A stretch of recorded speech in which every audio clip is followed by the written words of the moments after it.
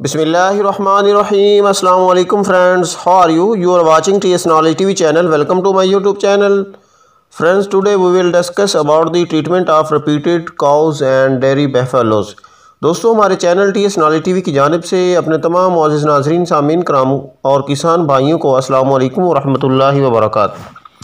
दोस्तों, आज इस वीडियो के साथ हम हाज़िर हुए हैं। इसमें हम आपको एक ऐसा देसी नुस्खा बताएंगे उन भैंसों और गायों के लिए जो बार बार रिपीट हो रही हैं, जिनको आप बार बार सीमन रखवा रहे हैं और बार बार आप सांड से क्रॉस भी करवाते हैं लेकिन वो प्रेग्नेंट नहीं हो रही। तो उसके लिए आज की वीडियो में आपको एक देसी नुस्खा बताने जा रहे हैं जो बिल्कुल आसान सा और आप अपने किचन में ही तैयार कर सकते हैं और उसके इस्तेमाल से इंशाल्लाह ताला आपकी गाय या भैंस जो भी होगी वो प्रेग्नेंट होगी। तो वीडियो शुरू से पहले आपसे गुजारिश है कि अगर आप चैनल पर नए हैं तो काइंडली से सब्सक्राइब कर लें ताकि नई वीडियोज़ आपको मिल सकें। वीडियो को शुरू से लेके एंड तक देखिएगा, पूरा तरीका आपने सही तरह से समझ लेना है और वीडियो को लाइक भी कर दें और इस वीडियो को अपने दोस्तों के साथ शेयर भी कर दीजिएगा और बाकी भी जो आप हमारी वीडियोस देखते हैं उनको दोस्तों के साथ ज़्यादा से ज़्यादा शेयर किया करें ताकि बाकी लोगों का भी फ़ायदा हो। दोस्तों, पहले तो आपको थोड़ा सा ये बता दें कि जो जानवर बार बार हीट में आता है, बार बार रिपीट होता रहता है, उसमें काफ़ी सारी वजूहात होती हैं।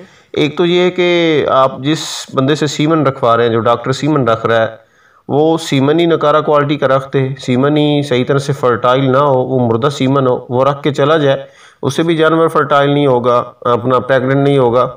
दूसरी बात यह है कि अगर वो डॉक्टर सही तरह से एक्सपर्ट नहीं है तो वो क्या होता है कि जहाँ पे उसने सीमन को डिपॉजिट करना होता है वो सही तरह से वहाँ पे डिपॉजिट नहीं कर सकता और इससे भी क्या होता है कि वो जो राड होता है वो अगर रहम की साइड पे लग जाए तो अंदर से जानवर का रहम ज़ख्मी हो जाता है और उसमें सोजिश भी हो जाती है जिससे जानवर रिपीटर हो जाता है। इसके साथ साथ बाज़ दफ़ा ऐसा भी होता है कि आपने कोई अच्छा बुल या अच्छा सांड अपने रेवड़ में छोड़ा हुआ है जो बहुत ज़्यादा आप यूज़ करते हैं, बाकी लोग भी उसे यूज़ कर रहे हैं, आपने उसकी डाइट का ख्याल नहीं रखा हुआ, तो उसके जो स्पर्म्स होते हैं, जो नर जिनसी सेल्स होते हैं, उनमें मसला आ जाता है, वो फर्टाइल नहीं होते। ठीक है, वो फर्टाइल नहीं होते, इस वजह से आपकी जो मादाएं होती हैं वो प्रेग्नेंट यानी हामला नहीं होती, ये मसला भी आ सकता है। इसके साथ साथ ये भी हो सकता है कि आप अपने जानवरों को सही तरह से डाइट नहीं दे रहे, मुतवाज़न ग़िज़ा नहीं दे रहे और उनमें मिनरल्स की कमी है और जो माइक्रो और मैक्रो न्यूट्रिएंट्स हैं वो उनको सही पूरी तरह से नहीं मिल रहे, इस वजह से भी जानवर रिपीटर हो जाते हैं। बाज़ दफ़ा वो हीट पे ही नहीं आते, ये मसला भी हो सकता है। उसके अलावा बच्चेदानी की सोजिश भी हो सकती है, उसमें इन्फेक्शन का होना भी हो सकता है। तो बच्चेदानी की इन्फेक्शन पे हमने एक पहले वीडियो भी अपलोड की हुई है, अगर आपको कोई ऐसा मसला हो तो आप वो वाला देसी नुस्खा हमारा यूज़ करें। तो इसके साथ साथ ये भी हो सकता है कि आपने जो जानवर आपका है अगर वो पहले से मतलब सुअल है, दूसरे तीसरे सुए, तो उसने जेर सही तरह से नहीं फेंकी या आपने बच्चा जो है वो जब वो बच्चा दे रहा तो आपने अनएजुकेटेड मीन से उसे खींचा है, बच्चे को जेर का प्रॉब्लम आ गया है, तो इससे भी मसला बन सकता है। ये काफ़ी सारी वजूहत हो सकती हैं। ये भी हो सकता है कि जानवर जब हीट में आता है आपको पता ही नहीं चलता कि वो हीट में आ गया है, उसके साइंस क्या क्या है। बाज़ दफ़ा ऐसा होता है कि जब जानवर अभी फुल हीट में सही तरह से वो पीक पे गया ही नहीं होता, आप पहले क्रॉस करवा देते हैं तो वो बाद में सही तरह से हीट पकड़ता है, ऐसे भी वो हमला नहीं होता। और बाज़ दफ़ा ऐसे भी होता है कि जब उसका हीट साइकिल गुजर जाए, आप फिर क्रॉस करवाएं या सीमन रखवा दें तो फिर भी वो रिपीटेड हो जाता है। तो इसके साथ साथ ये कुछ जो बातें हैं जिनको आपने, जैसा कि टाइम पे सीमन रखवाना, किसी अच्छे डॉक्टर को बुला के सीमन रखवाना, अच्छे सांड जिसकी अपना फर्टिलिटी अच्छी हो उससे क्रॉस करवाना, ये तो आपके अपने हाथ में है।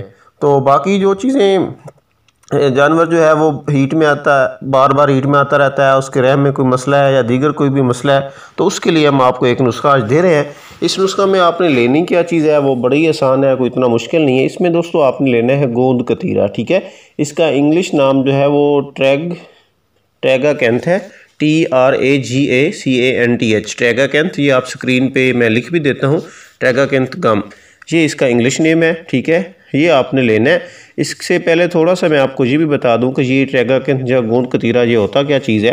दोस्तों, ये जो गोंद कतीरा होता है ये एक कांटेदार दरख्त होता है, उसके अंदर से ये रतूबत, जैसे ये चील सी होती है ना, ये उससे लिया जाता है। ये पौधा आम तौर पर पहाड़ी इलाकों में पाया जाता है और दुनिया में सबसे ज़्यादा जो गोंद कतीरा है वो ईरान में पैदा होता है। इस पौधे की गोंद की कोई खुशबू और जायका इसका नहीं होता। ये जो गोंद कतीरा होता है इसका कोई भी ना जायका है ना इसकी कोई खुशबू है। ये पानी की अंदरूनी रतूबत को खुश करके बनाया जाता है और इसको कई तरह इस्तेमाल किया जा सकता है। इसको इंडस्ट्री में भी लोग इस्तेमाल करते हैं और इसको जिस्म को ठंडा करने के लिए भी इस्तेमाल किया जाता है। सर्दी में जिस्म को ये गर्म भी करता है। अगर किसी जानवर को या इंसान को लो लग जाती है तो उसके लिए भी गोंद कतीरा इस्तेमाल किया जाता है। इसके साथ साथ जो ये दस्तों की बीमारी के लिए भी इसको इस्तेमाल किया जाता है।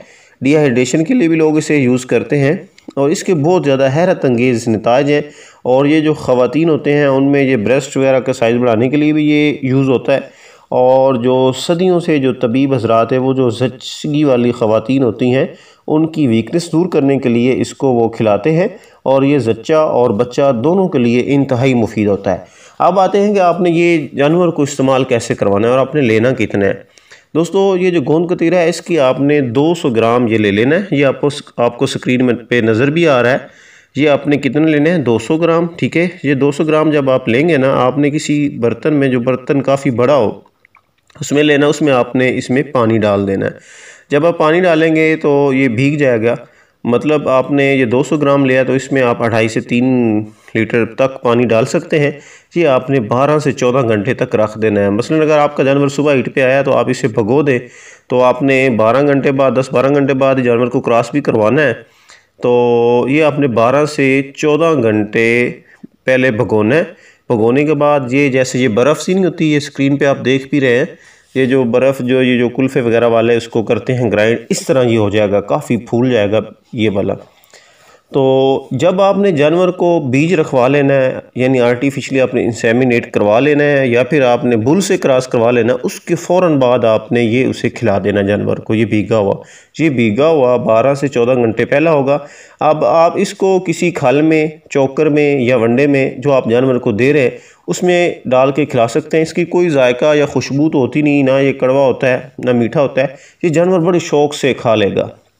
तो इंशाल्लाह ताला ये आपने एक ही दफ़ा देना है तो इंशाल्लाह ताला आपका जानवर जो होगा वो ठहर जाएगा। इससे क्या होता है कि ये अंदर वाली जो हीट होती है वो बिल्कुल ख़त्म करके जानवर को एक टाइम जो उसकी अंदर जो प्रोजेस्टेरॉन होता है या हर चीज़ होती है उसे ये बिल्कुल फिट कर देता है। तो अगर बच्चेदानी की इन्फेक्शन है, जानवर को बच्चेदानी की सोजिश है, तो उसके लिए मैं वीडियो एंड स्क्रीन पे भी लगा देता हूँ और नीचे आपने डिस्क्रिप्शन लिंक से भी देख लेनी है, उसका लिंक मैं डिस्क्रिप्शन में दे दूँगा।